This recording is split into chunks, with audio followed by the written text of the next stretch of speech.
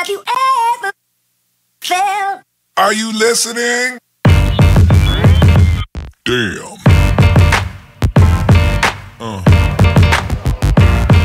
Yeah.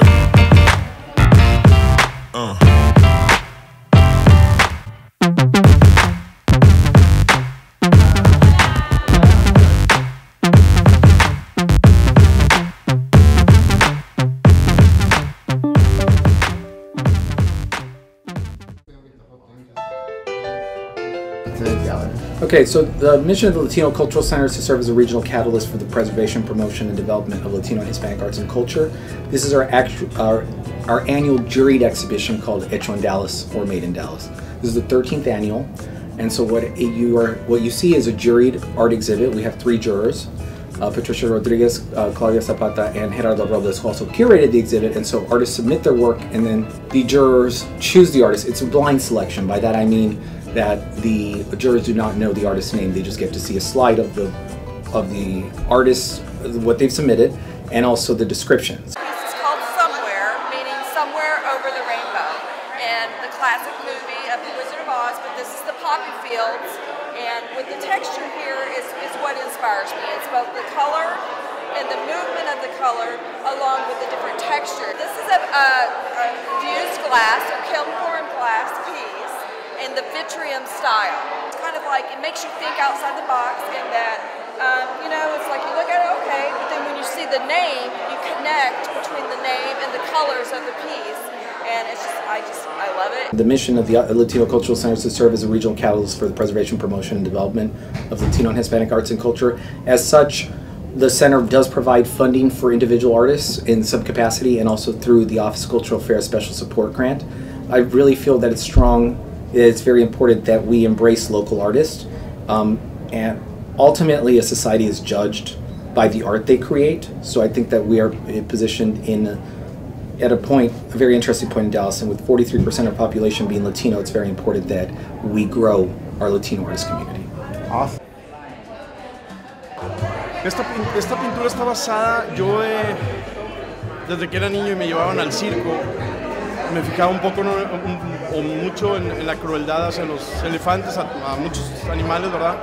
Entonces, no sé, el elefante como que siempre me han llamado, es uno de los animales que más me ha llamado la atención. Esta pintura entra en lo que es realismo. Me arrepiento hasta cierto punto, digo hasta cierto punto porque ¿por qué no lo hice antes?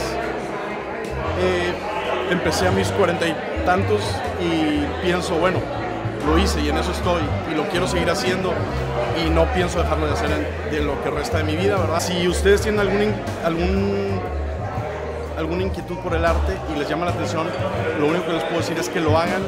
Cuando lo empiecen a hacer, cuando lo practiquen, van a decir, wow, esto vale la pena. El arte en general envuelve muchísimas cosas. Es difícil decir específicamente qué es el arte, pero es todo, es parte de mi vida. He tratado de vivir de ella y no en el sentido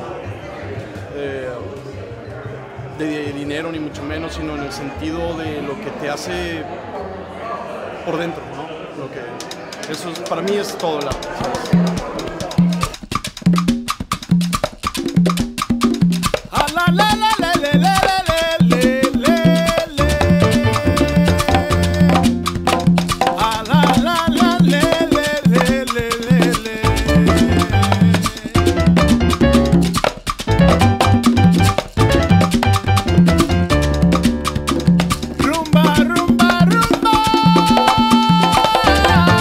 This show is probably my personal favorite at the Latino Cultural Center. It's a hallmark of exhibitions here at the center because you have such a diverse audience here.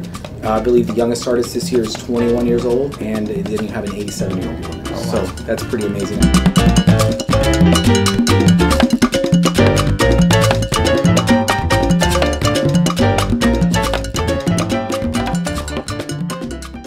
I'm first-generation Mexican-American, and so mis papás son de Mexico, Zacatecas, and Monterrey. But man, to me, growing up, it's always been a form of mediation between two cultures for me. You know, right away, an easier thing to just do it through my work. And so with this particular piece here is part of a series called Un Día a la Vez, which deals and focuses more on the victims from the drug wars in Mexico. Started to go with the bright pink to kind of place on here. You know, I blocked out everything around them. I just wanted to focus more on their eyes to kind of focus on the emotion that they're feeling. So that way people who would view this painting, regardless of what cultural backgrounds they come from, they could relate to the emotion that they see and focus more on the human level, on both cultures, and why some Mexicanos or actually a lot of Latinos are coming over to the United States and hope to get away from situations like this.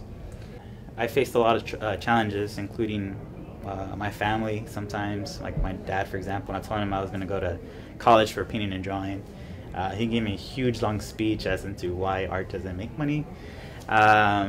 You know, he's very supportive, don't get me wrong, but you know, you are going to face those barriers and those challenges. But one thing is that you always got to remember that you got to believe in yourself and trust that you can get it done. And so no matter how crazy of a deadline I had to finish assignments or how crazy the idea may seem, I just had faith in myself to keep pushing forward. Awesome. Well, thanks so much for everything. Yeah, thank you.